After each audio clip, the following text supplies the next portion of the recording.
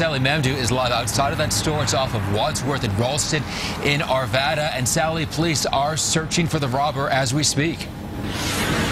That's right, Mark. And this 7-Eleven right behind me here just opened, and I walked in there and talked to the store clerk, who's a female, and she's still pretty shooken up by the whole thing. She tells me she was stacking donuts when all of a sudden she heard a man come in through the doors and told her to get behind the counter and give him the money. Now, all he walked away was just $100, but he did point the gun at her, and he was in and out just in a matter of seconds. It wasn't that long, and that's when police after that showed up, and they still don't have any suspect description, and luckily there were no injuries here, but this suspect is still on the loose.